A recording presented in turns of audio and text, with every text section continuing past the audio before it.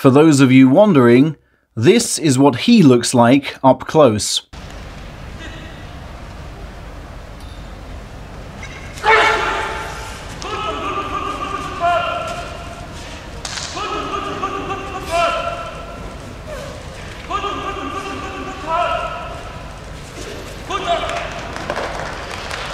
And that's how hard he is to move. Which is why, despite the golf in skill, there are useful things Dewa no Jo can help Mitakeumi practice. Key is he to the huge team effort which should lift Mitake to Ozeki. Emphasis on should though, for there's plenty of fighting to do. Not least for 3rd Division prospect Atami Fuji. 2-0 after just 2 days, but now 2-3 and winless for a week. Would Atami completely blow his promotion chance today?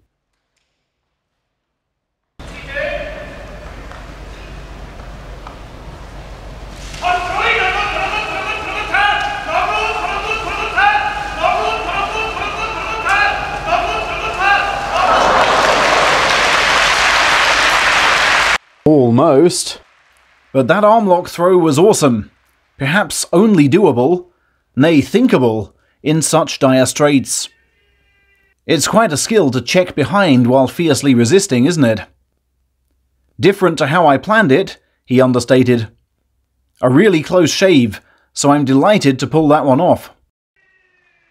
A 3-3 score doesn't lie, he's just about ready for a salary. And stablemate Terunofuji says, Atami, if you've come this far, you simply have to believe in yourself.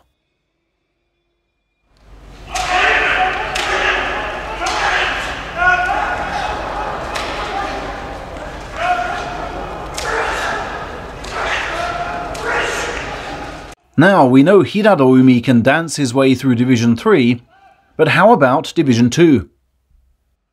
Featuring, for the 2nd day straight, Midori Fuji.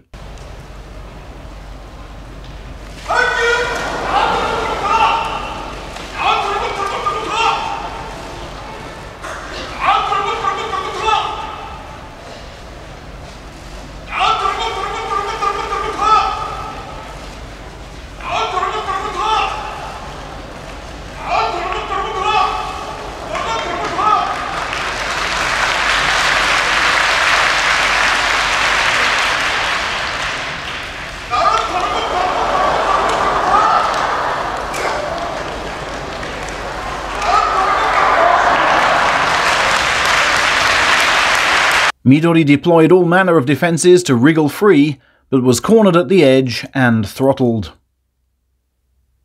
Divisional talking point of the day, though, was this one.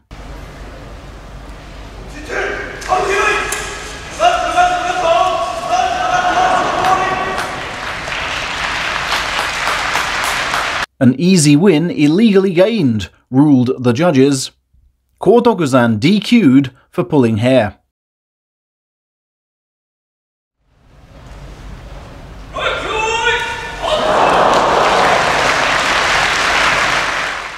In Division 1, seeking to revive January joys of 2018 was Tochinoshin, facing the man he beat to claim his one and only cup.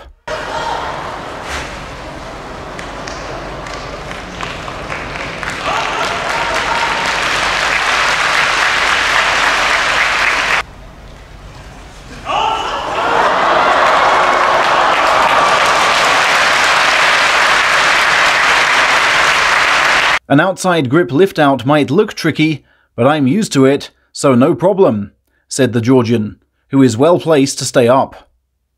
But what would he still give to turn that clock back?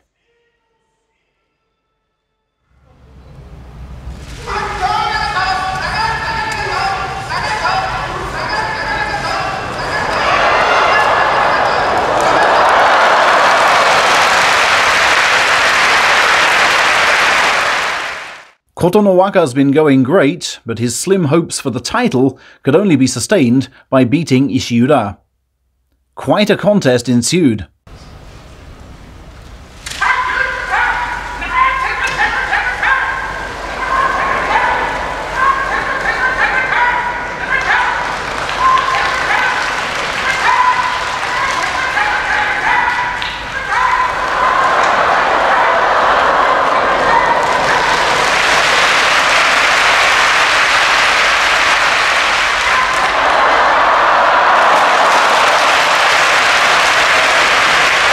And Ishiura's tenacity triumphed.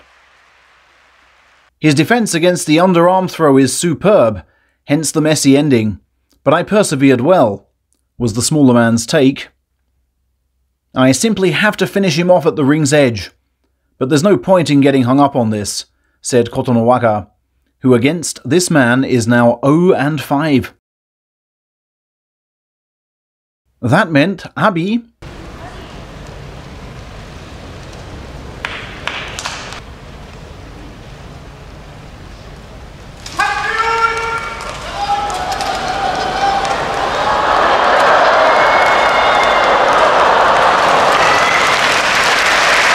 could move above him with this first win in 3. The result, he claims, of getting legs moving faster on the practice dohyo. And 34-year-old Takarafuji joined him on 8 with an expert right-side defense and left parry.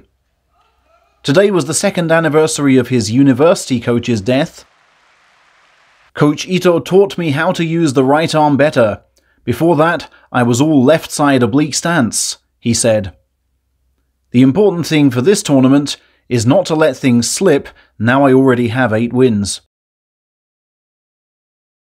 Mitakeumi, of course, had 9, and a chance to achieve his goal of double figures at the earliest possible step.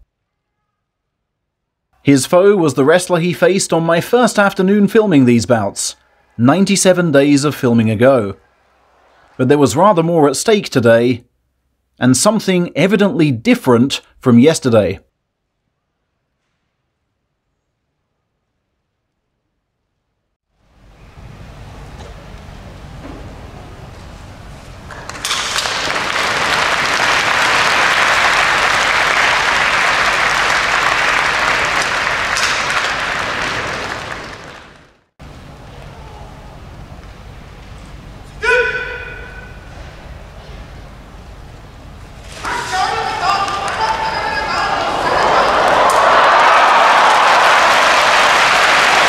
And Mitake was befuddled by the arm block. The same one merely brushed away by the man at ringside trying so hard not to smile. Neither combatant spoke afterwards, but Hokuto's coach, Chairman Hakkaku, said, "Some praise for Kotofuji, please." He's not the type to just whoosh forward like that, but today all that power was released in one go, and Mitakeumi likely wasn't expecting it. Mitake maybe played it too safe today, so I'll guess he'll want to leave it all out there tomorrow. Which means that thanks to the man for whom this attendant waits, he, with his fine record over Mitake, regains the advantage in this title race.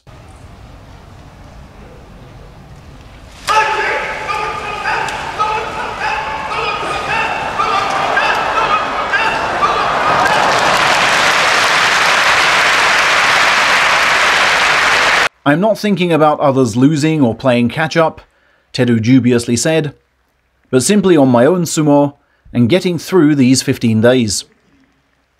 The Yokozuna should meet Mitake on day 14, but what will happen in between? Let's begin to find out tomorrow.